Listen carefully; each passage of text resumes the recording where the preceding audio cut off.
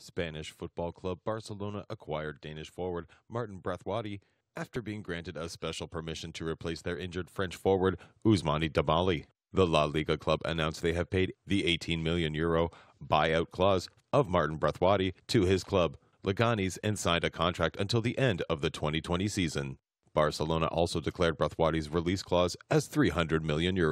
Braithwaite previously played for Denmark's Esbjerg, French club Toulouse and Bordeaux, and England's Middlesbrough. Last season, he made his way to Spain's Leganes. This season, Braithwaite scored 8 goals in 27 matches for Leganes. Even though the winter transfer window was closed for Spanish clubs on the 31st of January, Barcelona were granted by Spanish La Liga to make an emergency signing over long-term injury problems.